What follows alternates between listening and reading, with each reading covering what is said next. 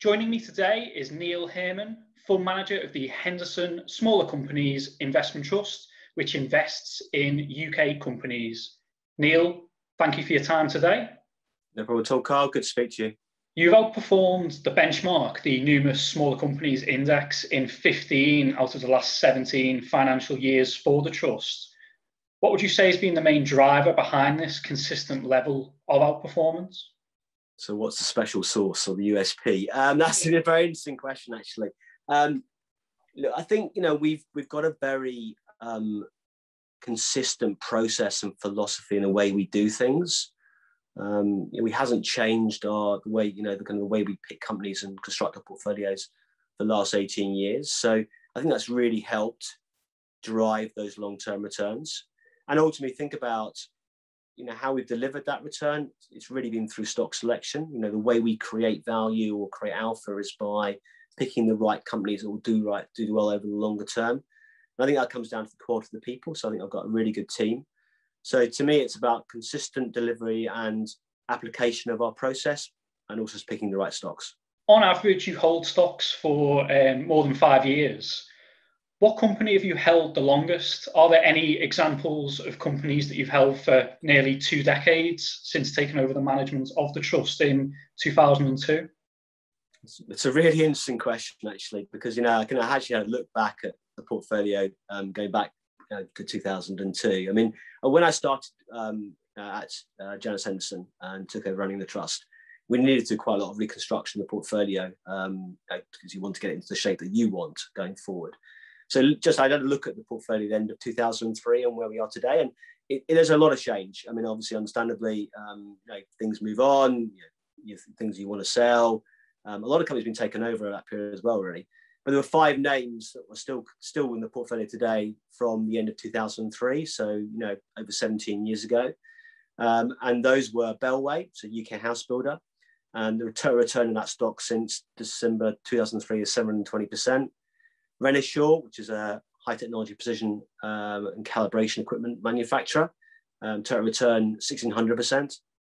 Rotork, it's a kind of a manufacturer of actuators for the process and oil and gas industries. Total return's been 1440%. RWS, which is a patent translation and translation services business, total return 3700%. And then lastly, Victrex, which is a manufacturer of specialist thermoplastic called Peak, total return 1000%. So you can just see there the phenomenal returns you can get from taking a long-term perspective on a very high quality growth companies. Around 2/3 of the Trust is in mid-caps, firms listed in the FTSE 250 index. Is part of the reason for this because you like to run your winners? And also, what causes you to sell a winner? Yeah, I think actually, you look at the shape of the portfolio, and as you said, run the winners is one of the reasons why we have that behind mid-cap bias. But if you include the AIM stocks that we own that probably would fit in the 250, it's more like probably 70-75% by size would be in that kind of mid-cap area. I think there's a number of reasons why we have that weighting. First up is liquidity. I mean, the fund itself, Henderson Smaller Companies, has now just gone through $1 billion gross portfolio value. It's quite a large trust. And we run other mandates alongside it. So we run about 1.7 billion in our small mid-cap strategy. So naturally, we just can't get involved in the very small companies in the UK market. So we gravitate towards those larger small cap and mid-cap companies.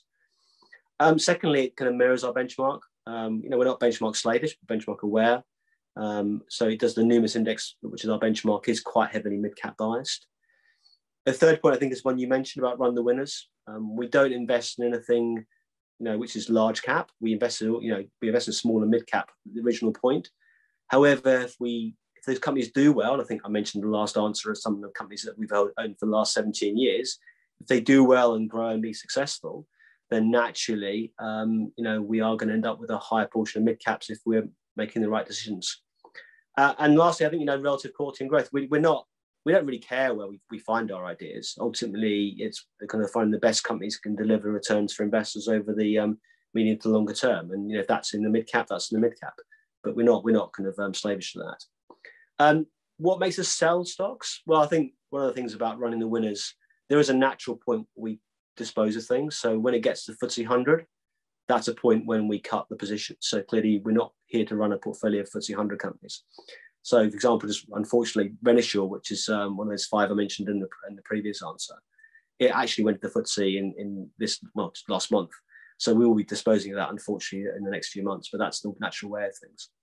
And other, disposals come down to things around changing our investment thesis, potentially valuation, changing the management or strategy. So natural evolution of investment ideas. Part of your investment process takes into account environmental, social, and governance factors. So what sorts of qualities do you look for in this respect? I think like you said, ESG has become an increasingly important factor in investing in the last few years, certainly, when compared to a number of years ago. We're not an ethical fund. We haven't got exclusion lists regarding things that we don't invest in, but we do think ESG is very important. And because we're a large investor and also, long term, we don't have quite a significant influence on the management teams of the companies we invest in. So they do listen to us. I think, we do think that companies that employ strong ESG, environmental, social, and governance criteria tend to be those long-term winners. So we are looking for those criteria to be met by the companies we invest in. I think what we're looking for is a journey on ESG. The companies that are trying to deploy the right policies to move the right direction and improve their ratings. So I think that essentially companies that have the right ESG criteria ultimately will deliver a valuation premium over time. And could you name an example or two of a company in which you're using your shareholder influence to drive positive change? I think a really good example of that is we actually recently wrote to every company in our investment portfolio, and we kind of set out the ESG criteria which we felt was important for them to be applying. And so those are around essentially, their plans to reduce carbon emissions and to go carbon neutral at some point in the future. Things around the diversity, both from gender and ethnicity of the board members, issues around diversity and inclusion and a gender pay gap, management shareholdings in the business. And also, critically for us in terms of the short term, we said we would not support any company paying a dividend while they're receiving furlough payments. Now, I think that letter has been well received. I think we've clearly set out what our criteria on things we think are important in the short term. And I think certainly from the furlough perspective, we've had, there's been significant, advance on that in that perspective. We've certainly been engaged with companies regarding their dividend policy. And a number of companies, through our prompting, have certainly been looking to repay furlough money to the government before they start paying dividends. So I think essentially, we're having some positive impact there on some of our portfolio companies. Neil, thank you very much for your time today. Thank you, Carl. Thanks for your time too.